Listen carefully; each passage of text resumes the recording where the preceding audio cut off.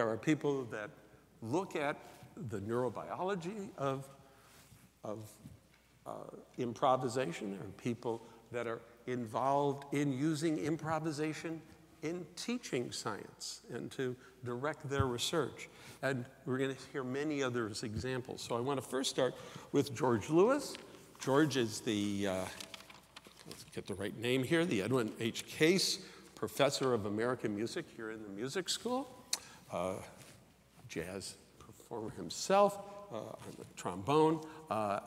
Absolutely outstanding. The first time I heard George, he was giving the university lecture here at Columbia, and his topic, which I think is more or less what his topic is going to be here, was improvisation as a way of life. It was very, very nice. So George, it's now up to you.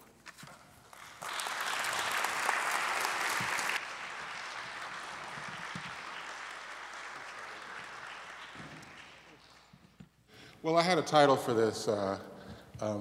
It's sort of very political. The title was something like, "I'm not a scientist, but," you know, that's one of those climate change things, you know, that you hear about in the Republican Party. But did I say that? Anyway, no. Now the real bit of the talk. It's about science and improvisation. And am I talking very well? Is this? Oh, just trying to. Is that, yeah, you have sound. There you go. It's not going to come up. In preparing for this evening, I ran across an essay called "The 7 Pillars of Life," which is an intriguing think piece published in Science in 2002 by Daniel Koshland Jr., who's a biochemist who served as the editor of the journal Science from 1985 to 1995, and who was probably known personally by some people in this audience before he passed away in 2007. Now, Koshland was born in 1920, and he undoubtedly lived through scientific cycles in which everything his field took as settled wisdom turned out to be wrong. I think there's a 10-year cycle, and then everyone said, well, no, that didn't work out. We're going to have to rethink everything. And in this piece, Koshland expressed unease with his own succinct consensual definition of life, which posited, quote, "a living organism as an organized unit which can carry out metabolic reactions, defend itself against injury, respond to stimuli, and has the capacity to be at least a partner in reproduction." So he wasn't that excited about that. And you know, this is one of those things that happens when you reach a certain stage in your life where you decide, how can we do better? I'm reaching the stage where I'm older now, I can think through a lot of things. And what he offered in this piece, a set of 7 pillars, he called them, essential principles that life on Earth has implemented. Now, these 7 principles are interdependent, but I want to start with the first 2 principles, which for many people might seem to stand in an agonistic relation to each other. Koshland's first pillar of life was program. A program being an organized plan that describes both the ingredients of life themselves and the kinetics of the interactions among ingredients as the living system persists through time. That's speaking from him. Koshland saw DNA as such a program. The second pillar he called improvisation, and improvisation for Koshland was a bit like you would call that an update today. He says, because a living system will inevitably be a small fraction of the larger universe in which it lives, it will not be able to control all the changes and vicissitudes of its environment. So it must have some way to change its program. In our current living system, such changes can be achieved by a process of mutation plus selection that allows programs to be optimized for new environmental challenges that are to be faced.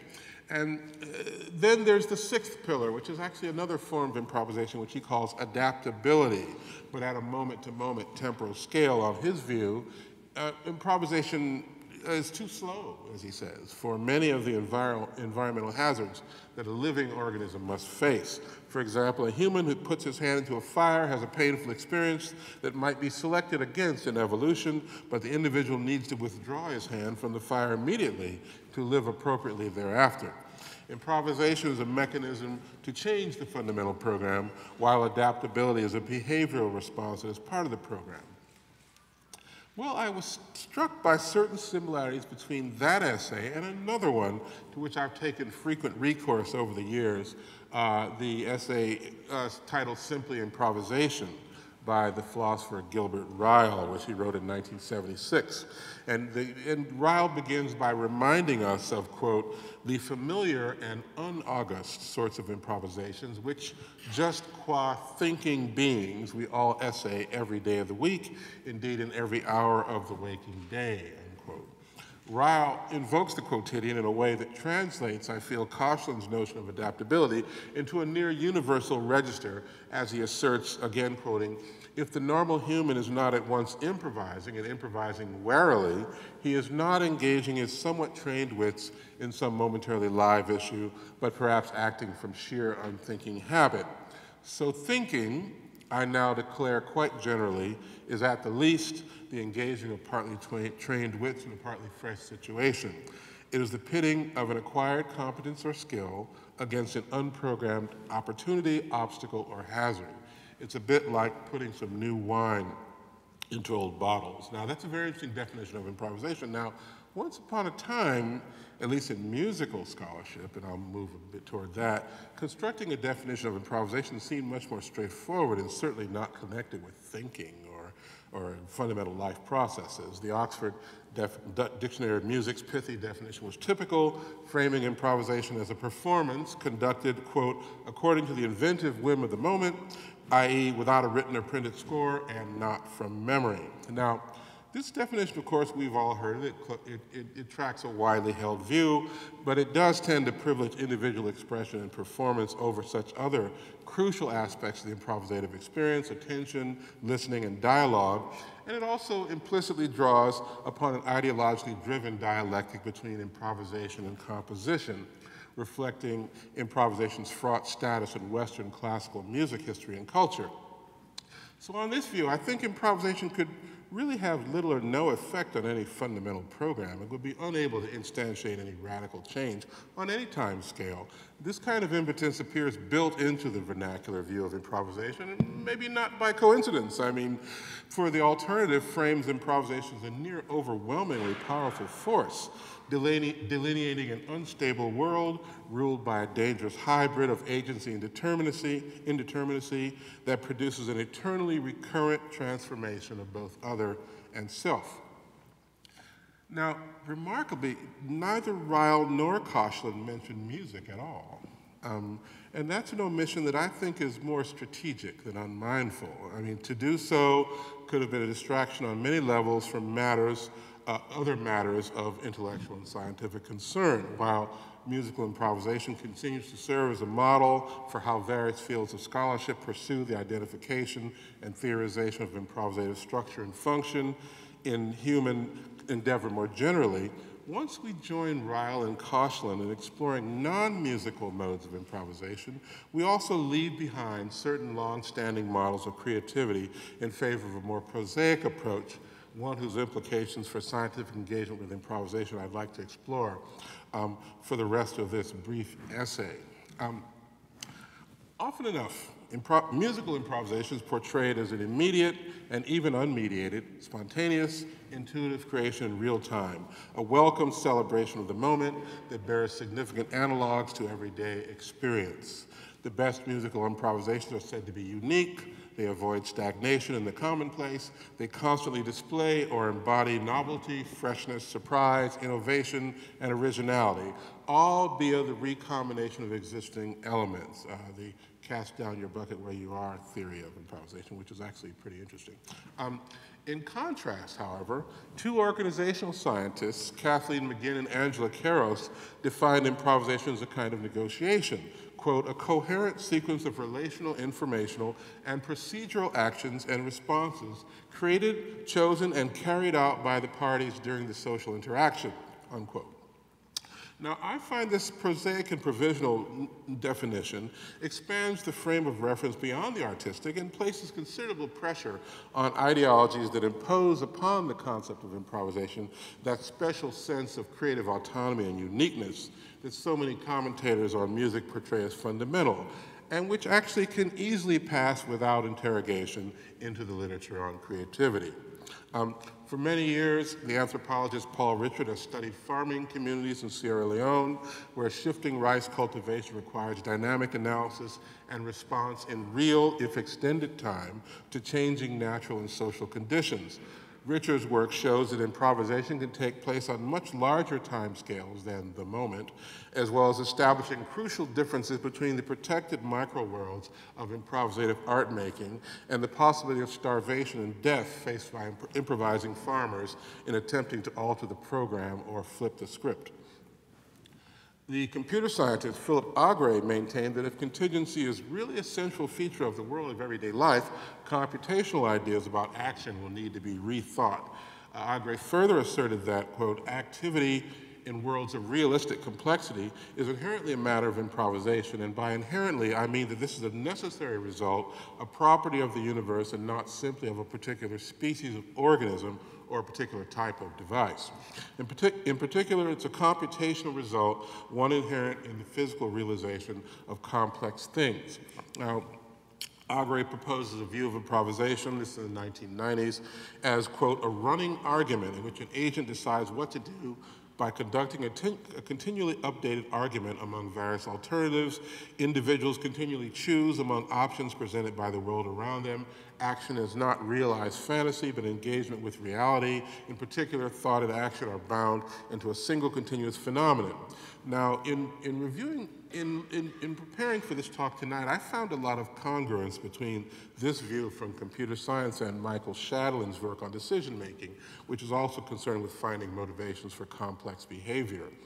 In any event, one notes in this newer kind of work on improvisation a very different viewpoint on the relation between the indeterminate and the improvisative. Rather than posing a distinction between the two based on directed, intentional acts of aesthetic choice, these non-artistic theorists portray indeterminacy as an aspect of everyday life that is addressed improvisatively.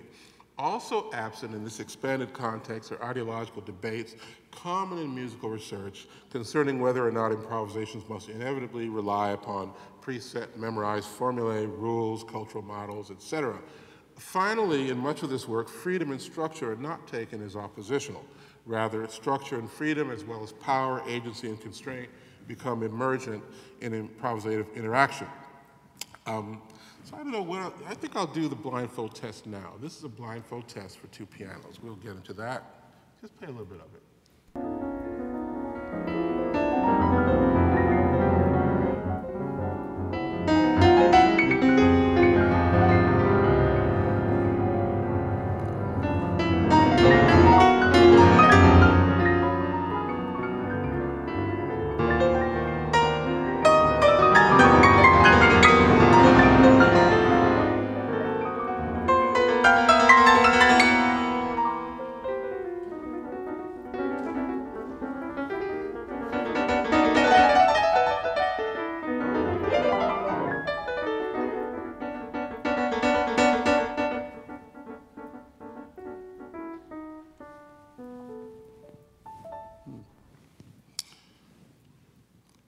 In recent years, neuroscience has been one of the key areas in the scientific study of musical improvisation.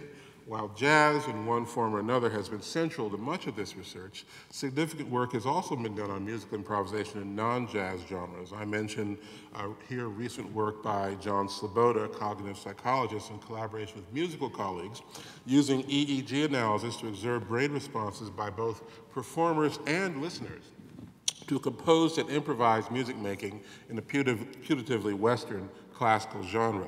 Comparative analysis revealed that during the improvised performances, according to the abstract, the musicians showed less activity in cortical areas associated with sustained attention and more activation of motivational areas and areas related to free will, as well as planning and coordination of movements. The improvised performances resulted in greater activation of areas for motor planning and both performers and audience members. Even more remarkably, despite not having heard any of the music before, listeners could regularly detect the improvisation and rated them as more innovative in approach, more emotionally engaging, more musically convincing than the non-improvised regular performances. In fact, there's no reason at all not to regard the listeners as improvisers as well. Very interesting 2013 essay by Melinda McPherson and Charles J. Lim, who have published prominently on the neuroscience of jazz improvisation, takes as its title, Difficulties in the Neuroscience of Creativity, Jazz Improvisation, and the Scientific Method.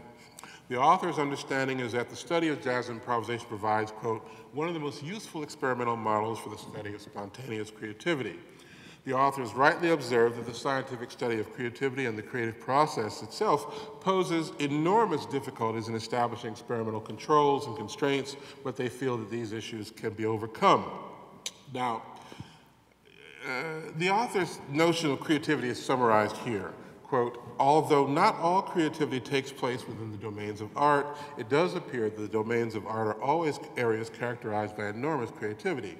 In a sense, artists are creative experts, highly trained in the skills needed to enable creative states of mind that can offer scientists a golden opportunity for study. Now, this understanding is what we've actually come to expect from arts-oriented framings of improvisation. The notion that the practice is, more often than not, the province of designated superpeople with powers and abilities far beyond those of mortal men. And in fact, this is the justification that the authors use for studying jazz, a field of music now officially deemed as creative and even, according to the authors, arguably the most developed and advanced form of musical improvisation, a decidedly non-scientific judgment that, as the ethnomusicologist Nico Higgins discovered, a large majority of Indian fusion jazz musicians more interested in John McLaughlin than in John Coltrane might take issue with.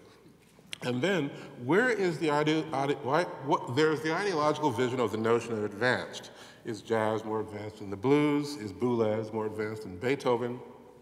Mihai and Grant Rich, in an article on improvisation, observed that judgments on creativity are made by two groups. First, a domain or symbolic system, which is defined by, quote, some group entitled to make decisions as to what should or should not be included. And second, the field, composed of so-called experts who, quote, rely on past experience, training, cultural biases, personal values, and idiosyncratic preferences. Under such a regime, creativity is pretty much what authorized entities say it is, and thus subscriptions of creativity can be decidedly political, the outcome of a communitarian or even institutional theory.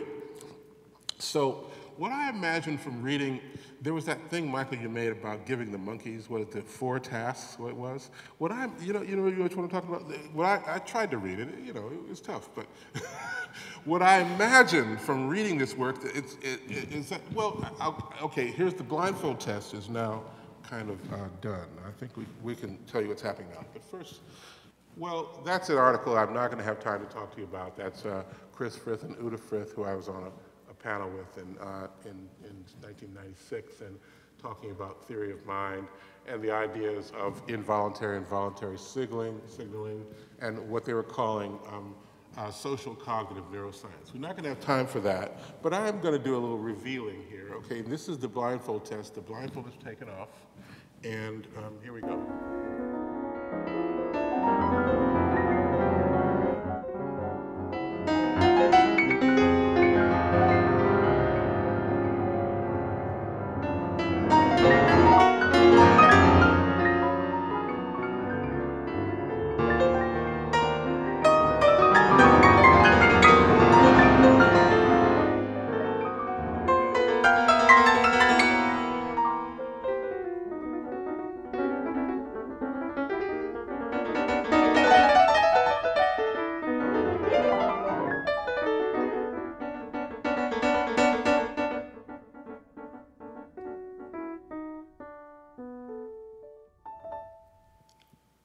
Well, just to explain that briefly, Jerry Allen and this computer program that I made a few years ago, one of many I've made over the past 30 years or so, are sort of listening to each other and exchanging information, and they're both playing piano, so there you go. So that's why I could get away with the blindfold test, maybe. But what I imagine from reading Michael's work is instead of treating my friend and colleague, Jerry Allen, to the tender administrations of fMRI, one could instead choose a random sample of differently abled people to perform simple, well-designed tasks that oblige spontaneous, improvised choice. Doing so might present an opportunity to avoid the data noise that the consensual ideology of the special creator introduces into the experimental results. I wondered if that might be a way for scientists to tease out those everyday forms of improvisative creativity that Gilbert Ryle observed. I mean, I remember asking an earlier generation of AI theorists a related question. I mean, creating machines that can write fugues, that constitutes one proof of concept for one type of model of what it means to be human. But a machine that can improvise, you know, like the Mars rover, I think that's the best machine improviser in the solar system right now. Constitutes quite another, and one, in my view, that comes a lot closer to everyday human experience. As it happens, you know, in fact, it's only recently that some scientific papers on subsumption-based robot architectures, they gingerly refer to the actions of the machines as improvised. So, I think this revised approach would assert a very different model of creativity, even encompassing computational creativity, from an emphasis on the study moving away from the emphasis on the study of certified, if in the case of jazz only relatively recently so, cultural practices, an ideology which, to be fair, is majoritarian in the study of creativity. You know, it makes sense. You know, if you study creativity, you study creative people. You know, you hack the banking system because that's where the money is. But could we learn just as much about creativity from studying humans in the pursuit of an improvised task for which there is no prior refined practice or cultural support? To use Lydia Gurr's remarkable formulation, scientific study could provide new perspectives on what she calls not only improvisation extempore, or what happens, quote, when musicians make up music and performance from this moment forward, but also improvisation impromptu, what we do at singular moments in the moment when we are put on the spot, particularly, though not only, when we are unexpectedly confronted with an obstacle or difficulty. When we are improvising music extempore, perhaps when we are performing works, or indeed when we are engaged in any other sort of artistic or life activity. So here improvisation and adaptability become fused as a spur to a study of creativity with two novel, yet I think supportable assumptions. First, creativity is always within us and all around us. Second, at any node in a network that features a combination of indeterminacy, agency, choice, and the analysis of conditions, we will find improvisation and, in some sense, life itself. That's it.